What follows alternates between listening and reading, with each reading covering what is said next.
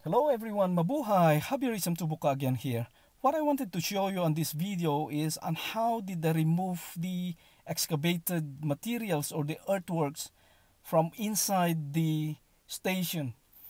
But by the way, like what I've mentioned from the other video, that this station was built on a top-down construction method.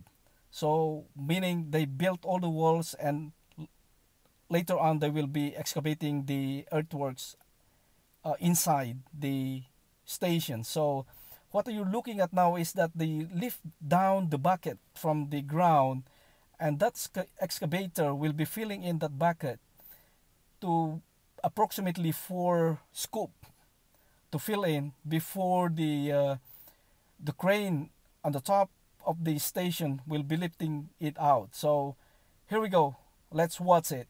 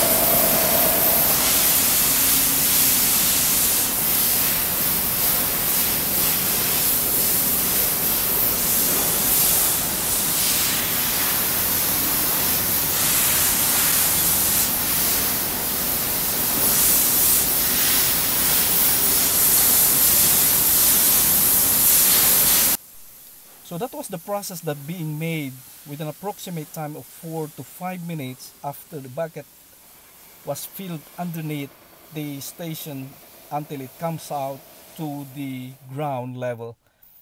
So that's all for now, and thank you again for watching, and see you again later.